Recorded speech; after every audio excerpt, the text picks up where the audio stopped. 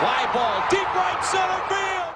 If Ken Griffey Jr. never hits a home run in a Reds uniform, it wouldn't be surprised that this kid does get it and is interested in home and family. In 1990, his dad hooked up with him in Seattle to become the first father-son combo in baseball history. Go to any ballpark and you'll see that fans get that too. Players coming. Ken Griffey Jr.'s likely return has people buying season tickets and talking about baseball in February like they haven't since his father played here. How many points have you got now?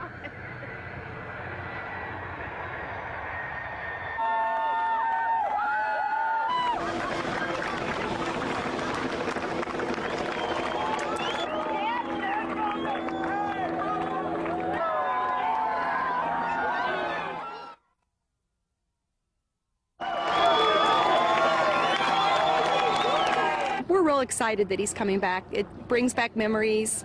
Glad he's coming home. His dad's here, and it just, it's happy. It makes us happy. It's great news. I'm a big fan of Ken Griffey Jr. Why? because he's a really good baseball player.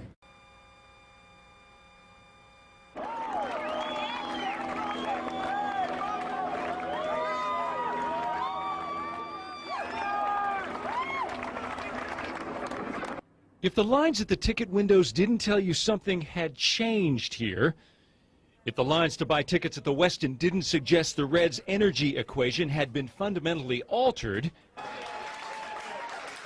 you only needed to be at a place like Willie's Sports Cafe in Covington tonight. Scott and Vicki Aaron of Westchester spent a very special night watching Junior come home. Our first date was a Cincinnati Reds game. And then the year we got married, the Reds won the World Series in 1990. And now tonight, exactly tonight, is our 10-year anniversary, and we got Griffey. All eyes were glued to TV monitors as Junior took the podium and made a lasting and very positive first impression. Yes, definitely. He presented himself very well, and I'm very happy to have him back in Cincinnati. And made longtime fans happy to see a legacy continued and just maybe a dynasty created. I think it's really exciting. I enjoyed watching Ken Griffey Sr., and I can't wait. I think it'll just make the team. I think they get an all-star. They're going to get a home run hitter, and the Reds are on track. We're going to get a new stadium in a couple of years. We're going to start rolling.